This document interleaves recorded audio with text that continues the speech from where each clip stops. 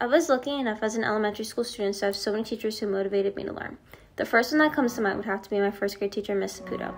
Miss Saputo took the time each day to get to know more about each and every one of her students, specifically during morning meeting. Each morning we would sit as a class in a circle and discuss something that had happened either prior to coming to school or the night before. This discussion helped Miss Saputo know which one of us had had a great morning and which one of us needed some more support. When she knew this information, she was able to adjust her teaching to ensure that she was helping each of us be successful that day. Miss Saputo was the epitome of a caring teacher. In her classroom, her students' mental health always came before meeting the learning goals. And while this may sound contradictory, her focus on our mental health ended up being the key to having us be successful in meeting those learning goals. We would not be successful in learning if she did not put our well-being at the forefront of her teaching. Mrs. Saputo is the teacher I want to be in my future for my future students, one who truly cares about her students and thinks of them as complex human beings, not just learners in the classroom.